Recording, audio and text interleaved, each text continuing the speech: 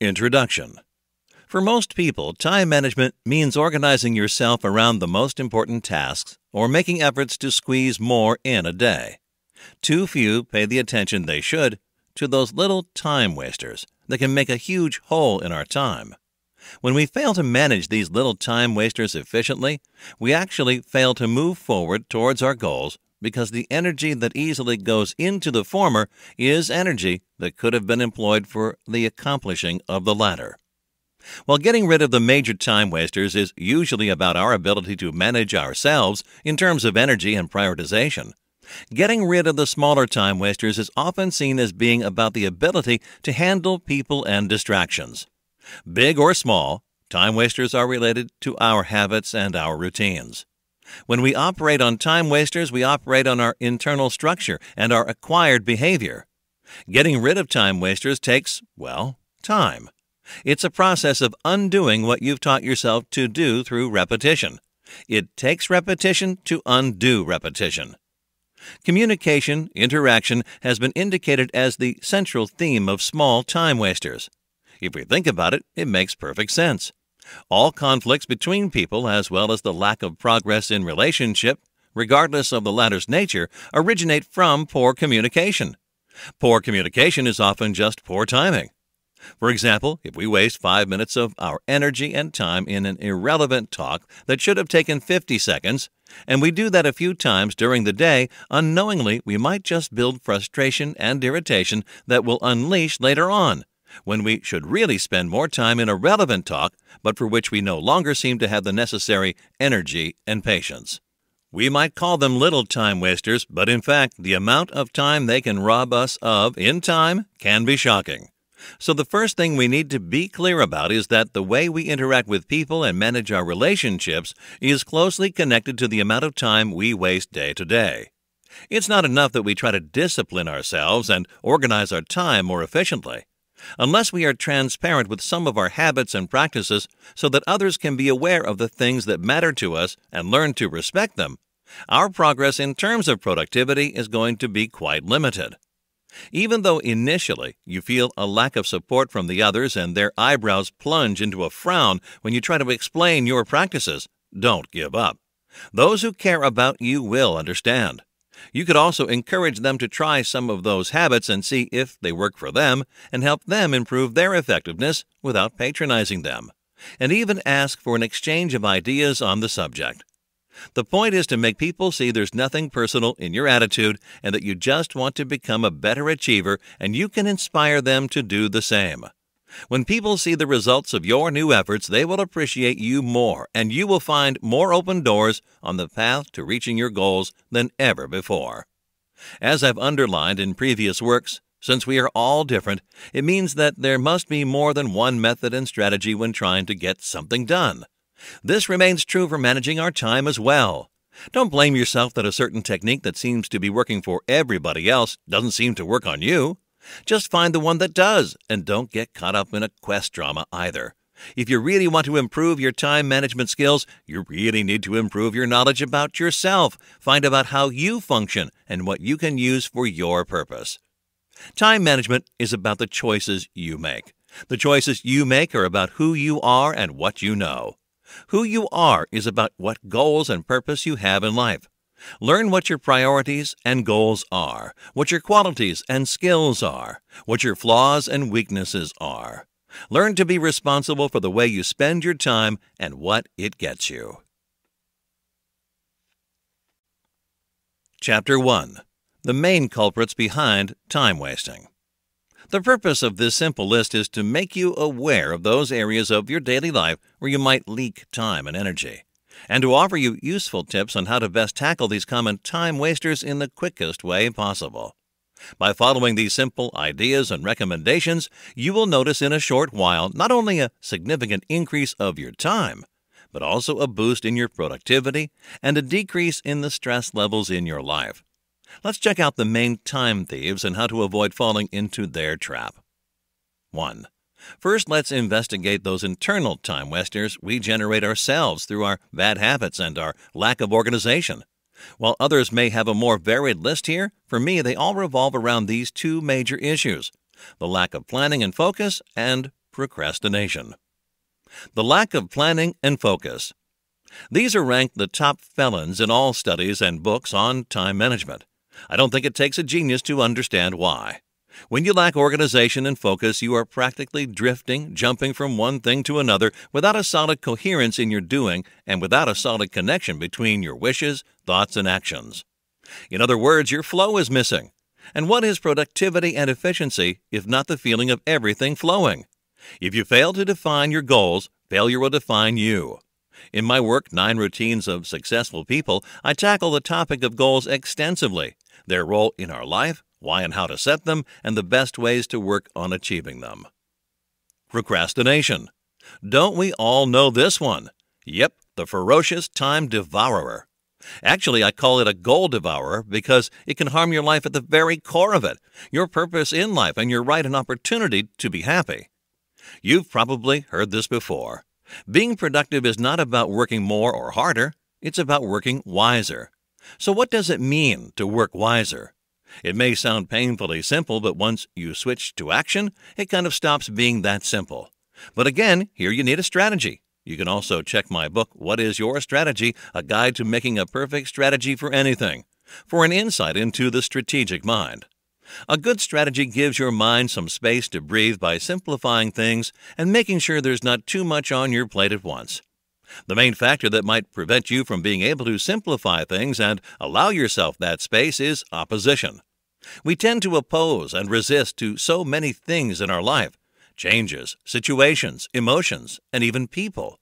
This becomes a vicious circle as through that opposition, we are going to remain stuck in that type of situation, with that type of people, with those emotions which will continue to feed our resistance. Study it well, as it is the root of all blockages. Procrastination is a sort of a blockage in itself. We refuse to deal with things on the spot when they occur, and we continue to project a better solution in the future, holding on to the idea that something external will change things to our benefit without us having to make all that effort, or to the idea that we're going to be better prepared to deal with that situation sometime in the future. The hard truth is that there's no productive, bright future ahead without a productive present, and there's no productive present without focus and strategy. Whenever you feel that you are backing off from action, just jump into it. It doesn't matter how well you'll do it. What matters is to see yourself addressing the challenges as they come, being in the now. You will create an extraordinarily healthy habit, and you will start feeling good about yourself immediately.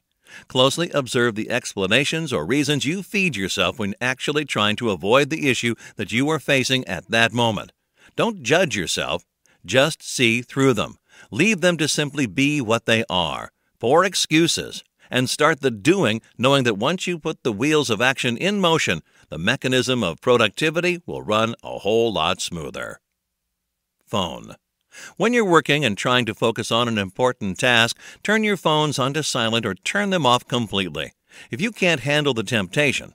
Additionally, make sure to take time to return your missed calls. A good way to prevent being called at improper hours is to make a schedule for your availability in terms of phone calls and make it known to your contacts. I know some people who keep a personal mobile phone just for close friends and family, thus avoiding being contacted by acquaintances, colleagues, or bosses when they go for a weekend vacation, for instance. Less is more. Conversation is an art. While this means knowing to listen, to guess your interlocutor's mood, how to avoid conflicts, what tone of voice to use and when, the power of certain words and phrases, etc., it also means being efficient, which in this case is synonymous with keeping it short. There will always be people in our circles who just like to drag small talks a bit too much, and our ability to handle those people and those conversations can save us a lot of precious time. If you know beforehand a certain call will take too long or too much of your energy and it is not a matter of urgency, postpone it for when you have both the time and energy to address it. It doesn't mean you're procrastinating, but merely saving your focus for what you're doing now. Mail, email. Only check your emails a couple of times a day and set a specific time for that. Never start your day by checking your email. There should always be sacred time for yourself each day, and early morning is just that. Don't get caught up in must matters, irrelevant mails, or chatting before you get to do something for yourself, like a little workout, a healthy breakfast, scheduling your task for the day in case you haven't done it the night before. When you're not using your email client, close it. Email notifications can be quite a distraction and an absolute time waster. Learn how to properly handle your emails. Develop a strategy. Start by setting up folders and filters in your email client to automatically sort out and file email messages. Keep your inbox clean. It gives you the feeling of a clear mind. Schedule daily time for when you want to send and respond to emails. Computers. As soon as you start working on your tasks, turn off any instant messaging app. Every time you're done using a program, a file, or a tab in your browser, close it down. Besides avoiding to get distracted by various things, you will also help your computer work better on what you need to do, which equals less CPU usage. If you find yourself playing those little computer games dubbed time wasters, though any game played for an irresponsibly long period of time can be dubbed as such, either limit the amount of time you play them by setting a specific interval or uninstall them completely. If you play online, just don't open that website or block it within your browser settings altogether. Meetings. Always ask yourself, is this meeting really important to me? Will it benefit my objectives, goals, and purpose? Apply firm filtering. If it doesn't hold any relevance to you, don't attend it. Before calling a meeting, check if there's another way you can handle the issue, by a memo, phone call, email, fax, online meeting, etc. Give everyone an agenda in advance. Make a list of the topics that should be addressed and specify any documents, research, and information colleagues, employees, or team members should bring. Be punctual. Always try to arrive on time for meetings. Keep yourself informed about the purpose and agenda of the meeting, how long it will run for, and take notes. If only a part of the meeting concerns you, and if it's possible, excuse yourself politely and leave the meeting earlier. Respect time meetings, and if you're not the moderator, suggest a timed agenda. Chapter 2. Visits. A. General Principles. Impromptu visits can really drain your time and energy, and when that happens, most of us are just content to assume the role of a victim of bad external circumstances.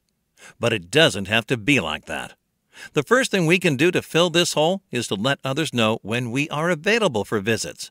I know that doesn't always work, and it's not always that simple, but it's a starting point, and the more you acknowledge your time is valuable and your availability is not something to be taken for granted, the more others will do it as well. I'm afraid my time doesn't allow me to. I'm really sorry, but I have a deadline to meet and I'd love to, but unfortunately I'm very short on time. These are all very simple but useful phrases.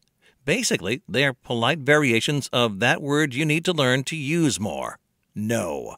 When you have visitors dropping by at an inconvenient time for you, tell them in the most polite way possible that you cannot see them, and kindly offer to schedule the visit for another time that works for everybody. B. Workspace principles. You need these. In my first 2 years as an employee, I was not aware of how important it is to have certain rules around your workspace. People were dropping by my desk whenever they felt like it, whether it was something important they had to discuss with me or not. Don't get me wrong, I enjoy my little breaks and I have my portion of small talks every once in a while. But the situation was sometimes getting ridiculous. I could barely focus on my stuff with them always standing over my desk, checking me out or asking a silly question, just enough to get me distracted. Again, don't get me wrong. They were nice people, but they just lacked awareness and concern to the other's space and time. And the culprit was not even them, it was me. I was the one allowing that to happen. If you want to keep your workspace as highly productive as possible, you must be firm. If people don't get a clear message that it is not okay to interrupt you at any time, they will do just that. What to do when people drop by your desk. Let them know you're busy and ask them to send you an email with the issue, if it deserves one, or give you a call. Make sure you set the time. Stress. Being overwhelmed by tasks and to-dos tend to make us irascible. We do not only lose our focus, we can lose our temper more easily as well. When we fail to meet our own expectations or the expectations others have from us, we become stressed. Time management and stress management are often interdependent and should always be addressed together. Not all stress is negative. Yes, there is such a thing as positive stress. This has to do with eagerness, enthusiasm, anticipation, etc. Business, social media, and time management. The rise of social media and the continual decline of mass media merge into a common social and marketing epic, probably the biggest of the decade. Since 2000, there's been a constant drop in popularity in the number of users for both print circulation and TV viewership. According to a number of studies, the latter, for example, has decreased by 50% over the last decade. In comparison to this, social media has set impressive records in terms of rapid expansion. Its usage among U.S. adults, for example, showed an 800% increase in less than 10 years. Looking back at the turn of the century, social media was perceived a bit differently than it is today. Its potential for business growth has people divided into two camps, one advocating the enormous impact social media would have on marketing, the other being rather reticent in this regard and inclined toward seeing its potential as a big time waster. Meanwhile, social media has proved its power beyond any doubt and denial, and it's among the first aspects to consider when launching a small business or startup. Furthermore, it has established itself as a platform that anyone can access and use as long as they have something as simple as an internet connection. One of the great advantages of social media is its huge capability when it comes to being used as a fairly low-cost platform for organizations to implement marketing campaigns. The incredibly fast shift from mass to social media has led to an incredible development of marketing messages. Their relevance increased dramatically as a new, more efficient and inexpensive type of message emerged, a data-powered and personalized one. However, now that we've talked a little about the advantages of social media and that we recognize its relevance in our general life as well, we also need to point out its impact upon our time and, more specifically, how much time it can cause us to lose if we lack a proper management in this respect. To be honest, at this moment, there are more ways, and it's a lot more easier than ever for people to lose their focus and ultimately drop in productivity due to the myriad of possibilities and opportunities social media presents. 1. Lacking a good strategy. Launching a new business without a good strategy is like sailing a big ship without a crew. Yet I see many business owners and marketers engaging in the social media frenzy with no proper research and preparation, satisfied with taking it as they go. It's kind of surprising to see their naivety, thinking that just because it's all about Facebook, Twitter, and YouTube, channels everybody is using, everybody can efficiently implement them in their business without a solid study and research on them. So what should be the starting point for your strategy before jumping full-on into the social media marketing vortex? The simple answer? To successfully reach and maintain a connection with your target market. Often the efforts go more on keeping up with every new tool that emerges rather than following this simple rule. In applying it, you need to clarify the results you hope to get through your social media implication. Hence the recurrence of that primordial step, defining your goals. This leads us to the next point on our list. But let's just linger on a little more at the strategy issue. 2. Lacking general focus. The purpose of using social media in business is to help you achieve those goals faster. But you must be clear and specific about them so you know what tools are best for this purpose and learn how to best use them. Just ask yourself what social media platforms will help your business grow the fastest. Don't get lost in all the options out there. Decide on only one or two such platforms and keep your focus on them. 3. Lacking a specific focus. If general focus was all about goals and the ways to achieve them, this one is about tasks and avoiding any distractions until you complete them. Here, managing social media wisely is again crucial. There might be tones of tweets and comments that seem to demand a response from you. Filter only those relevant and set a time for doing that. Don't interrupt your activities to respond to people on different social platforms. Over the last few years, it has become an increasingly addressed question whether companies should monitor their employees' use of social media. The number of those fired over social media activity has also increased dramatically, and employers have adopted various practices with respect to this issue, from checking a candidate's online behavior before deciding to welcome him or her in the company to blocking the employee's access to social media websites. But that is another debate altogether and does not make the object of our study here. A recent article called The Science Behind Task Interruption and Time Management draws attention to the results revealed by a study conducted by Dr. Gloria Mark, Associate Professor at the Donald Bren School of Information and Computer Sciences at the University of California. According to this study, on average, workers get interrupted every 3 minutes, which means about 20 times per hour. While most of those interruptions are small and only eat seconds or minutes of our time, the bigger and more damaging interruptions break our workflow 4 times per hour. Very few consider another aspect of this type of interruption. When you're interrupted, you don't immediately go back to the task you were doing before you were interrupted. In fact, workers tend to take on 2 additional tasks in between the interruption and returning to whatever it was they were doing before. You can probably relate to that feeling of guilt that almost always follows our lack of determination and good time management, which allows these distractions to interfere with our work. It only makes sense, then, that Dr. Mark also found out that, in an effort to make up for distractions, individuals try to work harder and faster at the expense of their personal well-being and, to some extent, the quality of their work.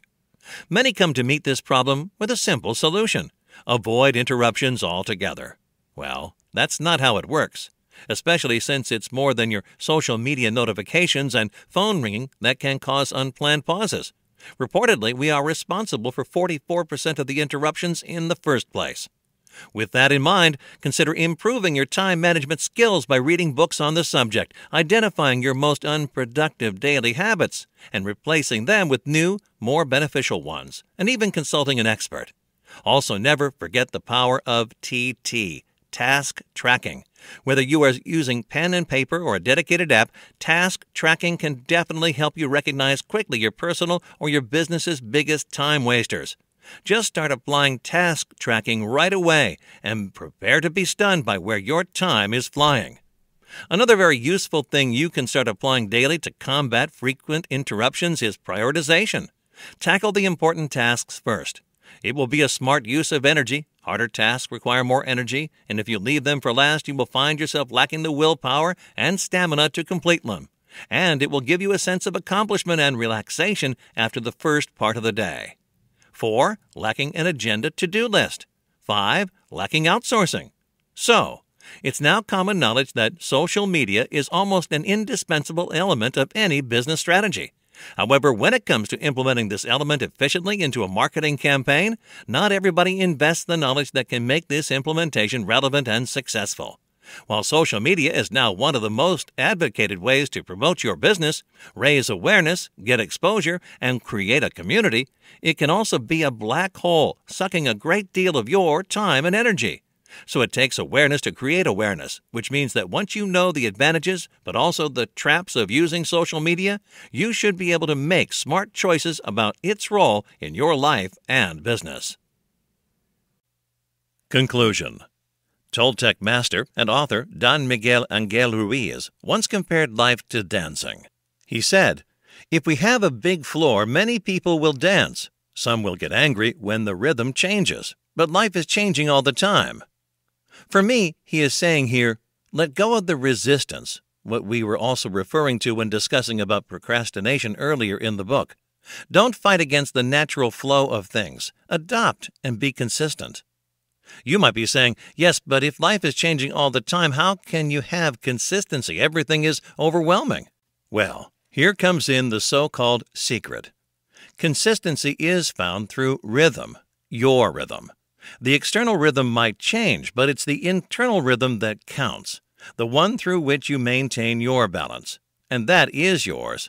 That is constant. That refers to you being grounded, inspired, and open. That rhythm must be finely tuned to life's rhythm, and it is you doing the tuning. And it is your own personality and focus and discipline that build this internal rhythm. It takes time and commitment, but it is all worth it. Your daily rhythm makes the difference. It gives value and applicability to what we have discussed so far in this book. Without it, all you have read are just a bunch of tips that will never really and practically become part of your daily routine because, as Don Miguel says, the external rhythm changes, and you will get discontinued in your efforts. You need a solid internal rhythm as a reference point. Life's not a flat line. It's all ups and downs, even if you keep up with your daily healthy routines. If today was an amazing day for us, we were in great shape, and everything we did was simply spot on, we would want to repeat this experience tomorrow, the day after tomorrow, and so on. Yes, we demand from ourselves too often to be just as good every day, but that is not possible. It's the rhythm of things in life, just like seasons in nature. When we don't get the same results each day, we might get discouraged, angry, or frustrated. We might force ourselves into our own world and reality, which will eventually lead to exhaustion, which in turn will lead to more frustration and distraction from our focus and goals. The golden rule here is to know your limits, and even to be able to surpass them, you have to know them and adapt to the energy level available to you at the moment.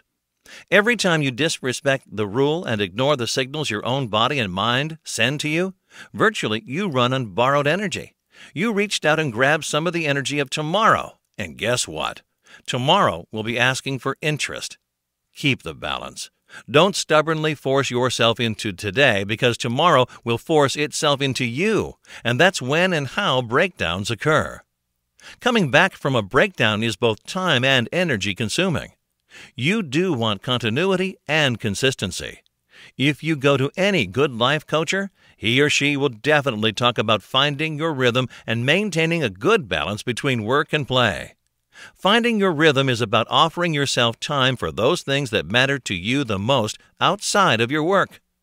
There is such a great pressure in trying to keep up with every part of your life, work, relationships, hobbies, etc., that it can get really hard to avoid burnout and a feeling of disorientation.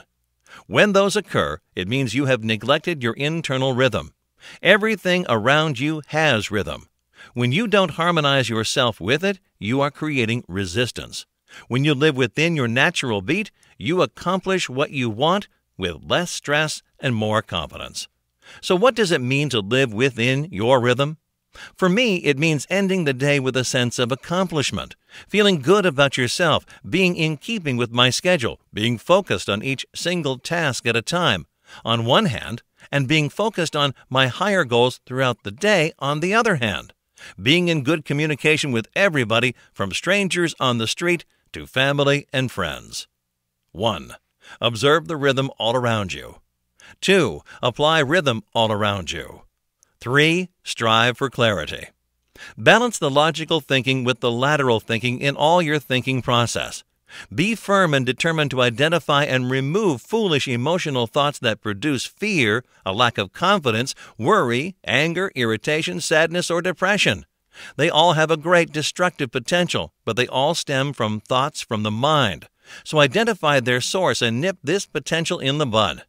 Never try to find the solution of a problem or make an important decision while in a state of worry or anger.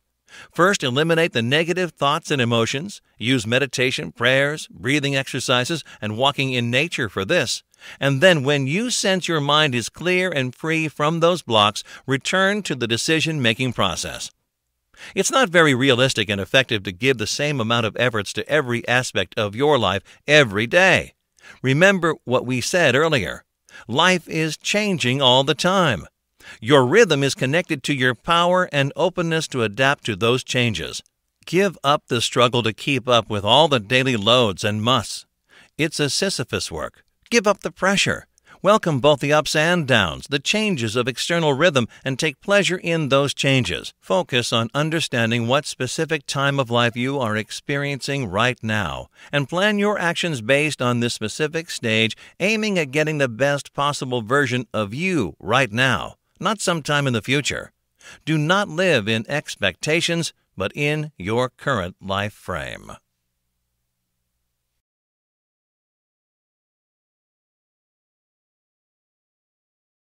What your qualities and skills are, what your flaws and weaknesses are.